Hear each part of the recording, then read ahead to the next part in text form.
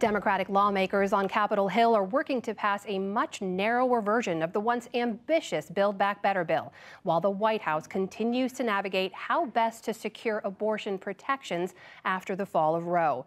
To discuss the political stakes of all this, I'm joined now by Tamara Keith of NPR and Annie Linskey of The Washington Post. And Amy Walter is away. Welcome to you both. Thank you for being here. I think it's fair to say that was a very sobering report from Laura Barone Lopez there. Tam, you have covered individual moments like that for years. When you see it pulled together like this, what does it say to you about this moment we're in as a nation? There is a rising fear in many corners of this country that political violence, that the country is just crackling and ripe for even worse political violence than we've seen thus far.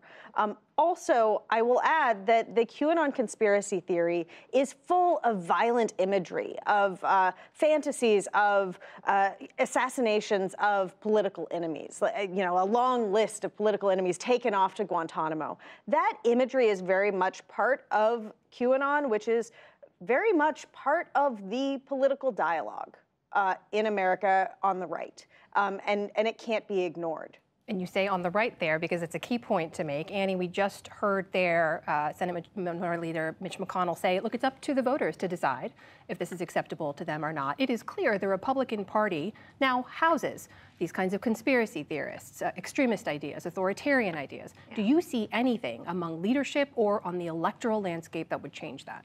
Yeah, I mean, that was such a powerful report. And I think hearing Mitch McConnell's response, which is essentially, let's let the voters decide, is a unique response on the Republican side. I mean, I think Tam is absolutely right that the QAnon theory certainly does have this imagery. But, we have all been to political rallies where, emotions run high and I've been at Democratic events where people in the audience become, say violent things. And the difference is the leadership on the Democratic side will tend to turn the volume down a little bit rather than sort of stepping aside, which is what McConnell is doing, or what some of the other people in the candidates for office in that report are doing, which is really just fostering and normalizing the kind of extreme violence that we are not, used to in modern politics. Do you feel like it's become normalized on that side, at least? I mean,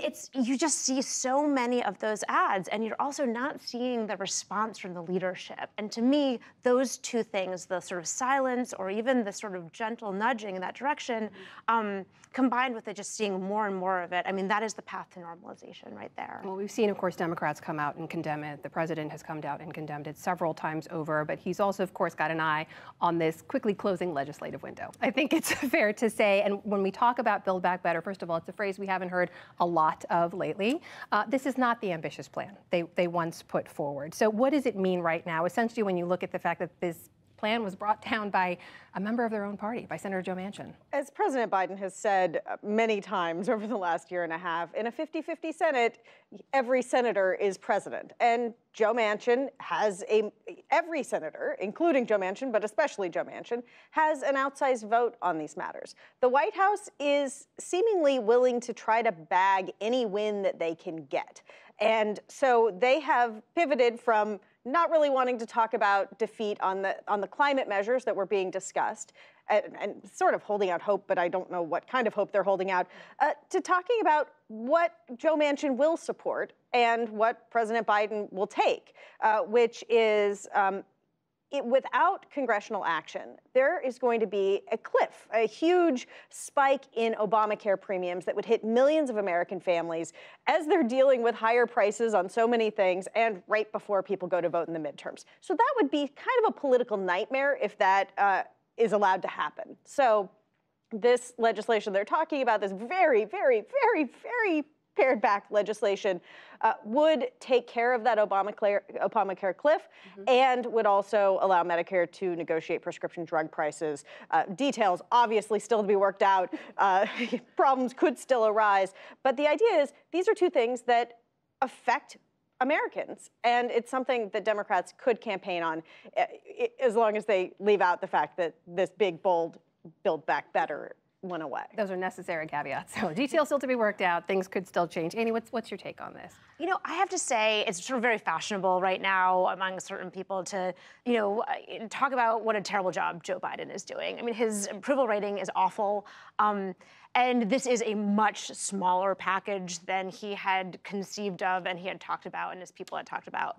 That being said, for this to pass a cap on prescription drugs, I mean, it would actually be quite a big win. I mean, even though it's not the giant win, it's not the medium win, it's still a win. And it's one that, Democrats and Republicans, have diabetes. They both pay for high costs of insulin. And this is the type of legislation that could help certainly around the edges and perhaps more in the midterms. Tim, what about the White House response in the fallout after the fall of Roe? They've faced a lot of criticism for not having something ready sooner to respond to that and secure some of those protections. What are they saying about that?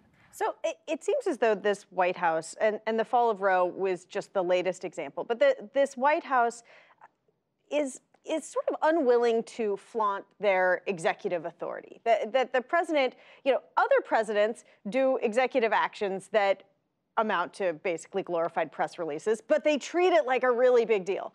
And this president has executive actions. Now, maybe there is some criticism that they maybe waited a little bit too long on the executive actions to respond to the Supreme Court decision. But, instead of trumpeting it, President Biden and his team emphasize that, well, their powers are really limited. There's only so much they can do. And it almost seems like they're headed down that path on climate change-related administrative actions as well. And Annie, in the House, of course, we've seen Democrats taking what action they can. They want to show they're trying, right, even if it doesn't go anywhere in the Senate. But the most coherent message among Democrats right now just seems to be, look, if you want these rights protected, show up in November and vote. Is that fair? I think that's certainly what's coming from the top of the party. I think it's absolutely not enough for voters. And even you're seeing lawmakers who are, state legislators, really pointing the finger to Washington and even to Joe Biden himself, even to President Biden himself, and saying, this is not enough, do better. There's one lawmaker in Texas who came out and said, look, we need a little bit less Washington and playing nice from Joe Biden and a little more Texas, a little more of a rough, edge here. And so they want to see a fighter. And I think to Tamara's point, I mean, this was not a surprise by any means. And so for Biden to take so long to put out an executive order that surely had been prepared well in advance is sort of mind-boggling to a lot of people. He's just really an imperfect messenger on this particular issue.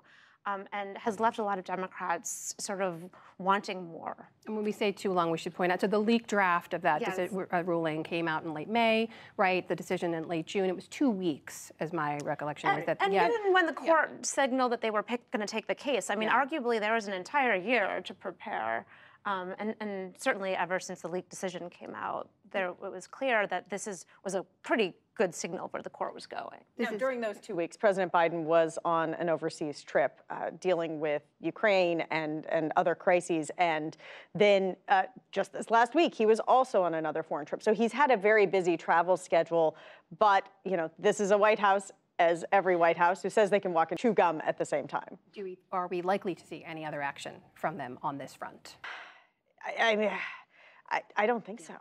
It's hard to see at this point. I mean, I think they've kind of emptied the arsenal. But, I mean, Democrats are still pushing. And if there's anything that this White House has responded to, it has been being pushed from their party. And also, it may not be, a signed executive order. It could well be actions taken at the agency level that don't get as much attention, unless they were to, tout it. Which they are likely to do, Tam? Who knows? We will follow it all. It's certainly very important. Tamara, Keith, Annie Linskey, thank you to you both. You're welcome.